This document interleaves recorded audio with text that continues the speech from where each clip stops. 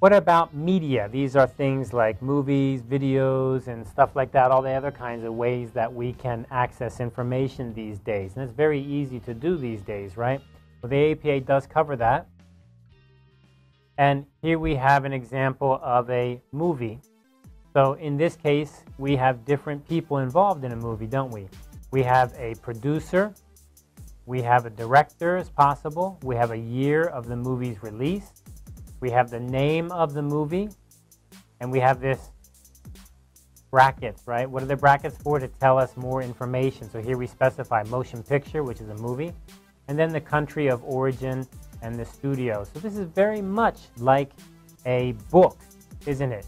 In that you also need to include where was it made at, where was it published, what's the city, the country, and then the publisher. So movies are very similar that way.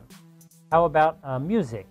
Music, again, we have here the writer, the songwriter, the copyright year for the song, the title of the song, and then we have the parentheses, because the parentheses explains a little bit more, and here we say who recorded this. That means who actually sang the song. And then we have the title of the album or the CD that it's on, the collection that it's on, and then what is it on? Is it on a CD? Is it on a cassette? Is it on a record?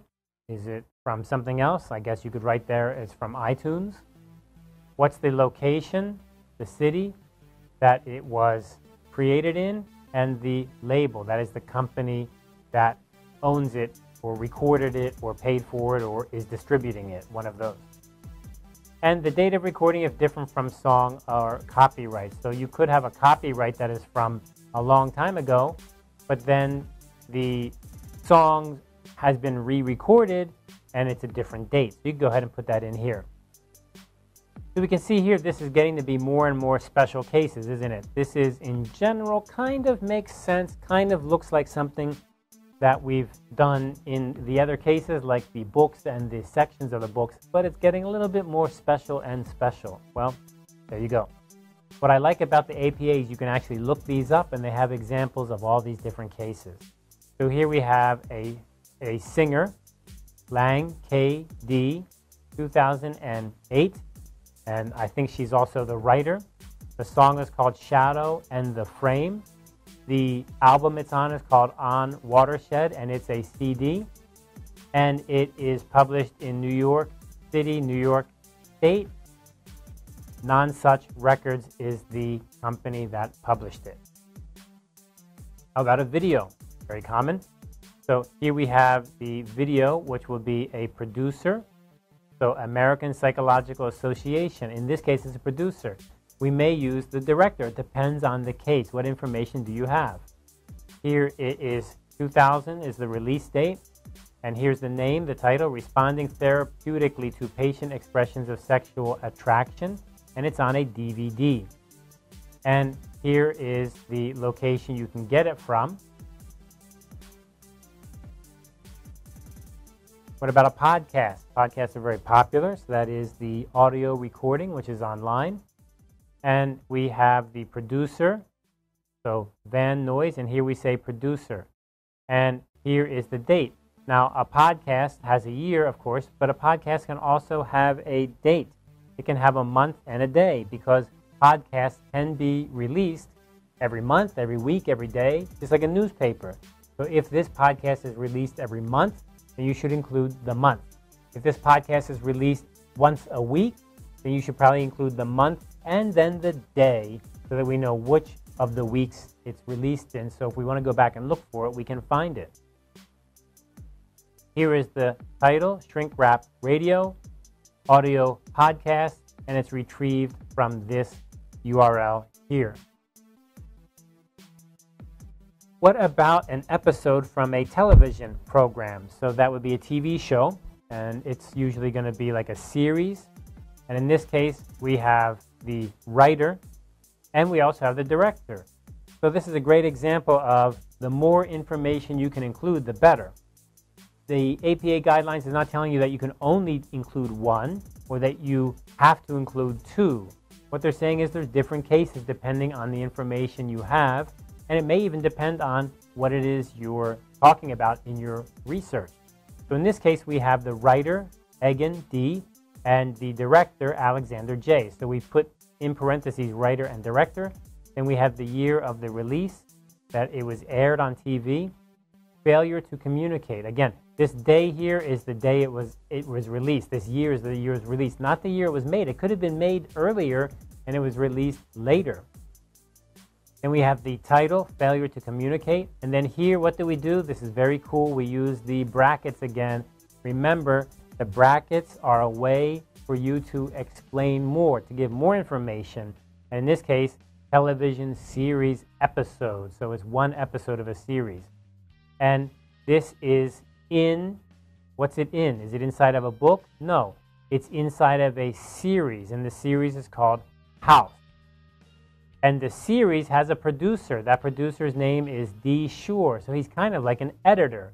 First name first, last name last. And then here in parentheses, what is he? He is executive producer. And the series is called House. So that's kind of like a book editor.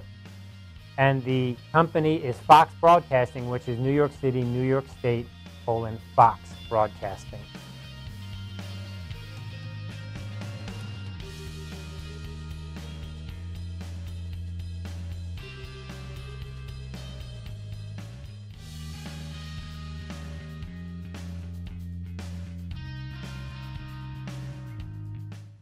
What about software? Sometimes you cite software in your methodology. You tell what kind of software you're using. Well, the simple way to do that is to have a name, last name, first name, middle name, a year, the name of the program, the version number of the program, and then use your special information inside your brackets to tell a little bit more, and then the company and the location of the company that released it. Another way you could do this is you could have, again, the name of the maker, the producer, or somehow related to the owner, the year, the title of the program, the description of the program, what is it, and then where did you get it online, for example, because it could be a web program or it could be something used online or downloaded from online. So let's look at an example of this. Comprehensive Meta-Analysis, Version 2, Computer Software, Inglewood, New Jersey, Biostat. So Biostat is the company that makes it. New Jersey is the location. Inglewood is the city where it's made. Again, how do you find this? This may be inside the manual. It may be online, something about the company. What is this? It is computer software. It is version 2. And what do we have? Do we have like a person's name? Do we know somebody? No, in this case, we're just going to use the computer program's name. Comprehensive Meta-Analysis. That is the name of the computer program. How about some information that's written and it's unpublished manuscript, for example, with a university cited? So this is an example of, what would this be a good example of? This is like, at some universities, professors write papers and they don't really publish them, but they put them online and they may be kind of part of ongoing research, and you may find this to be interesting or useful for your research. Sometimes it's called a monogram, and that's like kind of a paper, but it's not a published paper. So maybe that's possible. Let's take a look at how we would cite that. Maybe you found it somewhere, or maybe you were able to find it through Google Scholar. Well, here are the author's names, and then we have the date. Here we have a name of the paper, a 5-dimensional measure of drinking motives, and then right here is the key point. What's the journal? There is no journal. It's unpublished manuscript. Unpublished manuscript, meaning that it's not published. It is at the university, though, somehow related to the university, so it's Department of Psychology, University of British Columbia, and what's the location? Vancouver, Canada. So that is probably one of the fewer cases you would use, but it is possible. I have actually done that before myself.